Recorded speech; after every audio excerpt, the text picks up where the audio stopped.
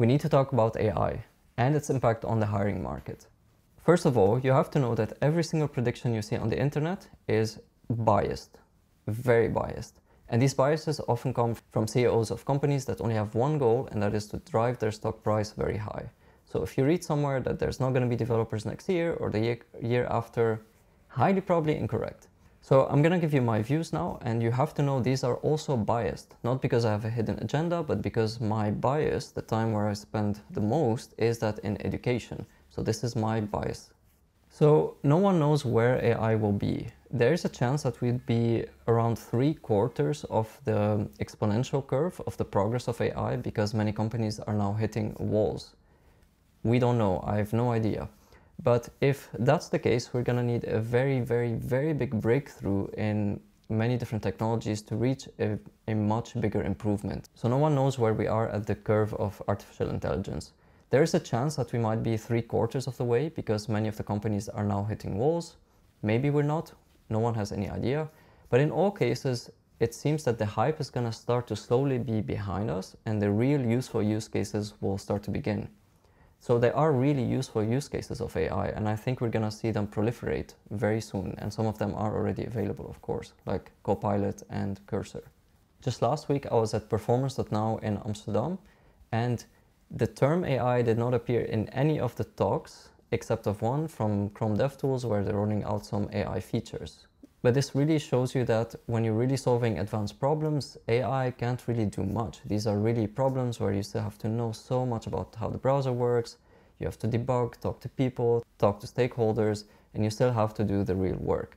But you're probably watching this video not because you have 3 years specialized in web performance, but most likely because you started learning programming or want to learn programming and you're wondering what's next, how can you adapt, or what are the challenges. So in summary, AI is enabling us to learn much faster than before. I remember one of the teachers I knew, he would tell us that back in the days when he was learning programming, he had to drive to the library, look for answers in books, and sometimes he was able to spin up a dial-up connection and look for something online. And then when I was learning, we had Stack Overflow, which of course sometimes was right, sometimes was wrong, most of the times was right. That's kind of the same with AI. Sometimes it's wrong. But we could have answers within minutes to hours and rarely on occasions within days. If you couldn't find any answer before, you had to ask the question, maybe even set up a bounty. And what is happening now is that you can get answers instantaneously. You can get answers within seconds or minutes. And of course, sometimes you don't really have the answer. You have to sleep on it. You have to ask multiple people. But in general, you're able to get most of your questions answered correctly most of the time. And pretty quickly, also most of the time. So that's great. It has benefits, but it of course also creates problems. Because now you're expected to know much more at a job, because companies don't really want to hire juniors anymore, most of them, not all of them. And that's because for many companies, they see juniors as a liability. I know that's not very nice, but that's how they see it.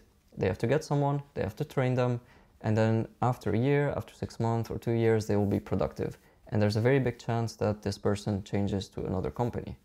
Now, I'm not saying that this thinking is correct, and luckily there are some startups that actually hire juniors because they can see the creativity they can do, but maybe they also think about it that this doesn't cost as much money, or maybe they cannot find experienced people and that's the only way they can do it.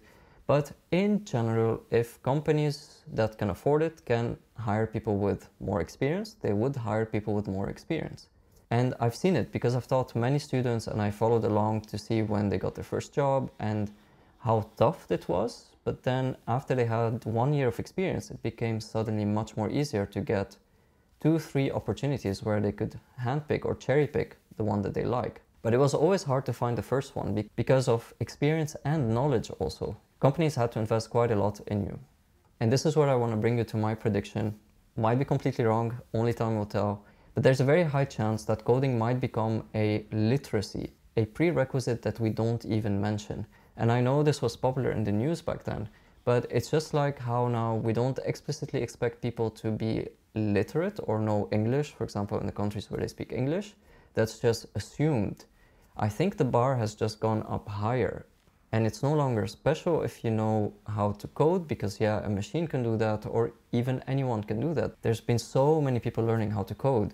And it doesn't mean that you kind of have to quit that I mean, if you're only doing it for the money, maybe that's not for you. But it's more like this is the baseline now and you have to climb even higher.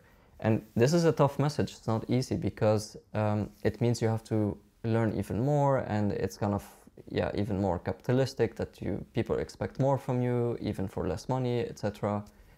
But this is kind of my expectation of it, that there's a very high chance that any coding job would just assumes you know a lot more than you do right now.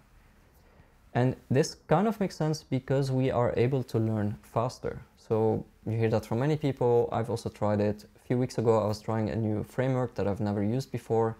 And I tried Cursor Editor, which was amazing because I could just work with a component that I've never seen before. And it really saved me around a week of work. It doesn't mean that I don't have to code anymore, like they put it on the news, but it means that you can attack new challenges much faster. Now, I am not sure if I've made accessibility issues in that, performance issues, so there was definitely some technical debt in that, and that's why I had to go read the documentation afterwards to see what do I need to change. So yeah, we can now learn much faster, and that's kind of like the invention of the printer. It took a while, but at one point it wasn't any more special to be able to be literate, to write and read. And there's a big chance that AI might do the same for coding. We don't know for sure, no one knows, and I think this is a sobering reminder that there's a lot to life than just learning how to code, and maybe this is where you'll be able to bring something special from your side, and I'm talking communication skills or even experience in another field, the things that AI will not be able to do. My feedback or prediction comes from the fact that I do use AI at work, and I used Cursor and I really loved it, but I stopped using it now because I felt that I really got used to hit tab and I wouldn't think before seeing the prediction, and I thought this is gonna destroy my skills. And I think DHH, the creator of Ruby on Rails, also mentioned something similar. So yeah, I am using AI a lot, but I'm also not using AI a lot because it just has no idea what it's doing. Whenever I'm working with new features that landed in Chrome, whenever I'm doing stuff that are, yeah, honestly beyond the basics, it's really not there yet. And I don't know when it's gonna be there. So this is my take on it. Let me know what you think, and I'll see you in the next one. Ciao.